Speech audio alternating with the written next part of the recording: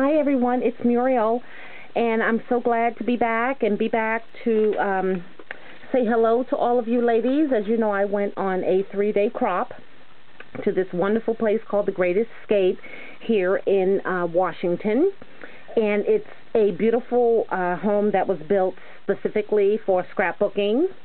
It has 2 floors. It has about 10 bedrooms with twin beds in each bedroom, so 2 to a room.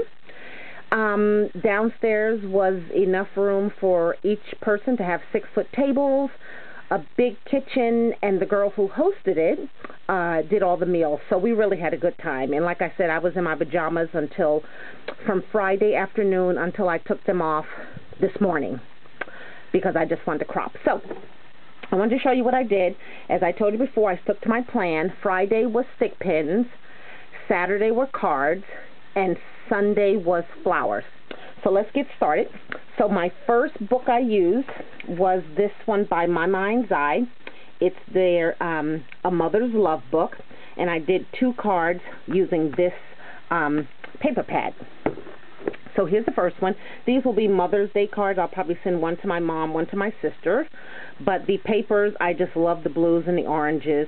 This is a chipboard that I purchased at this place called Ben Franklin. For those of you that live in Washington, you probably know about it. And I just covered it with some of the paper.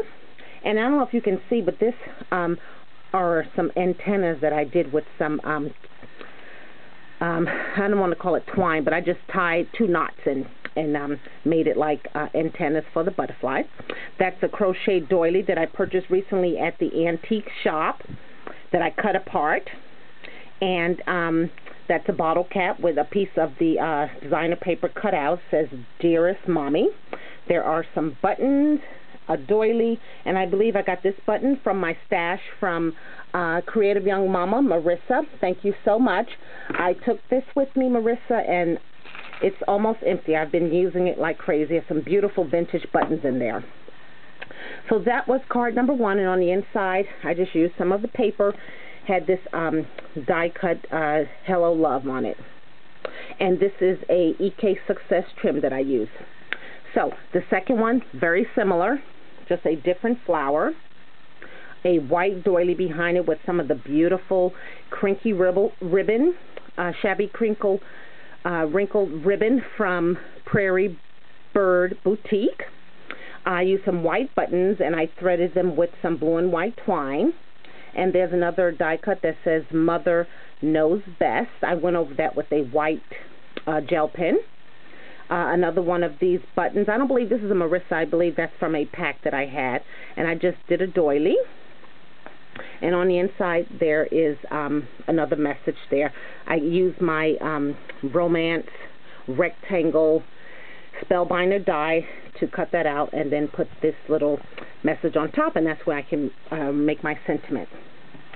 The next paper pad I used was, and let me just make sure so I don't get confused, was from the Basic Gray Fiction collection.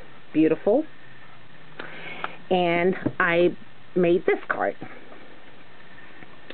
So I just stamped the word True Friends using my clear stamps that I purchased from Hobby Lobby. And thank you, Laura, for encouraging us to get that stamp set because it was perfect. There is a doily in the background. This is a crochet doily that I recently purchased, again, from the antique store. Remember, I went back twice. It was beige, so I sprayed it with some Lindy Stamp Gang pink, but it almost looks kind of coral, which is okay with me. There is a chipboard from the Michaels pack of chipboard pieces that we got, and I used my gelato white, I don't know if you call it a crayon. So I drew it on there, just mixed it a little with some water and just kind of rubbed it like that, so it kind of gave it a nice white color to it. There is a recollection flower there, and then there are those acrylic butterflies and 2 cherry blossoms. And then I just cut off a piece of the wording from the collection Memories. And you open it up, and it's just blank with one of these K & Company birds.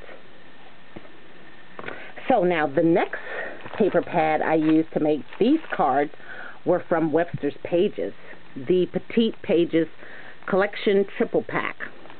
Beautiful, beautiful. And I made these cards here.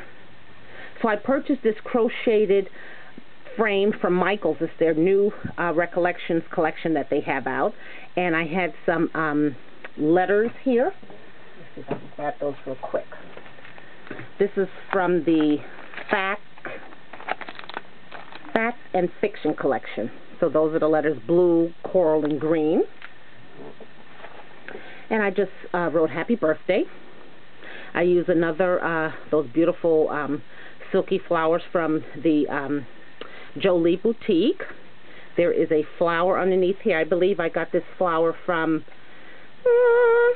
Anna Yanis. Some crinkle ribbon, some what do they call that? The porcelain rose, ribbon rose. And then there is a spare parts flower there.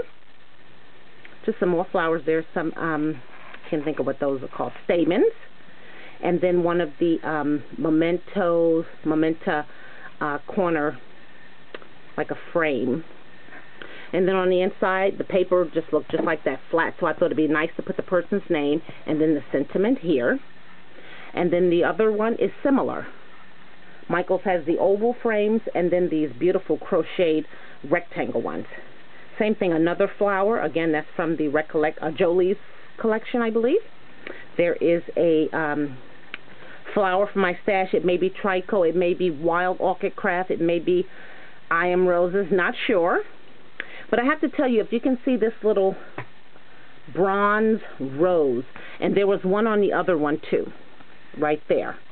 So I was looking at the card and thinking, okay, it's missing something. And Anna had sent me in my last swap with her a jar full of just little trinkets, and it had everything in it, beads and pearls and whatnot. And inside were these little metal roses. And Anna, thank you so much, because it just set it off. I just love these little things. I don't know how many I have left, but I will be hoarding the rest of them.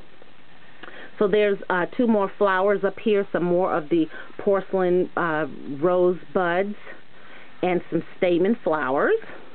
And on the inside again, the paper was perfect, just as it is. Okay, the next two cards that are similar came from the romance novel from the Prima collection. You ladies all know that one. And they are these here. So again, the paper speaks for itself. I just used some white lace. These are Tim Holtz vintage buttons and some of the beautiful crinkle ribbon.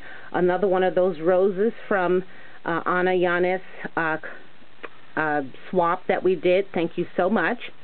And I stamped this word postcard and that stamp with a stamp that I had. I just kind of wanted some more writing on the card, so I think it came out really nice. And on the inside, some of the background paper, I cut out a black romance rectangle, and then this piece of paper is from the collection, so again, the sentiment can go there.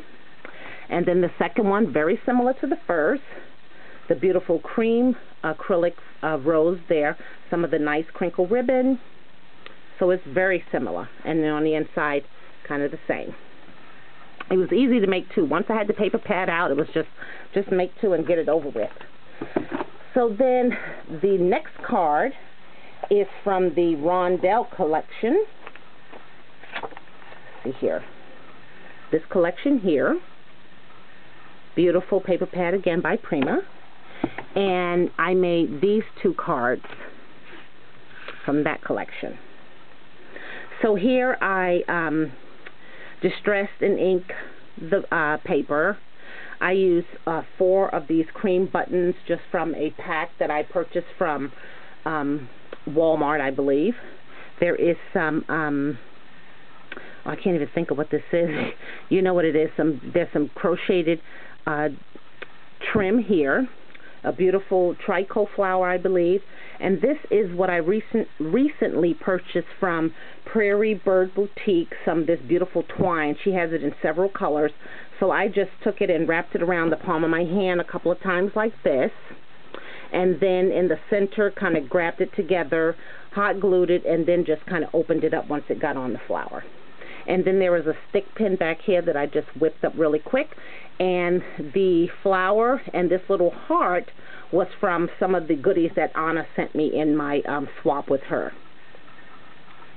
Okay, and we open it up, and it's some of the paper. And then again, I use that EK Success punch. And the second one, again, very much the same. It was easy to do too. You know, the stick pin may differ, not that much, but very pretty. And on the inside, again. And then, ladies, my last card came from this paper pad, the loofah. Again, this was purchased at Hobby Lobby as well by Creative Imaginations. And I created this card here. So I was in this pink shabby chic mode. Everything is just, you know, the pink, the black, the tan. But this one here, again, some of the paper is distressed and inked on the side. I use a green satin strip of ribbon that I believe probably came in the swap with Marissa. And then these beautiful covered buttons. I was trying to look back in the video. I believe I got these from Nicole when she sent me a swap some time ago. These were perfect. They're pink, they're green, they're brown. They just went well. And then there's just a rosette flower there. There's another stick pin that I just, you know, whipped up really quick. And this is a heart, a chipboard heart that I put some glossy accents and then some stickles on. I just wanted a little shimmer to it. And then there is a button in the center with this doily. And some of this music paper that I recently purchased from a craft store I went to. It came in sheets like this. And I believe they were probably like $6 or $4, so I just bought 6 of them. So I just cut out a piece of that. And on the inside, it's totally blank. So those are my cards, ladies. So I'm going to go ahead and download this video. And when I come back, I'm going to show you the stick pins that I made. Okay, bye now.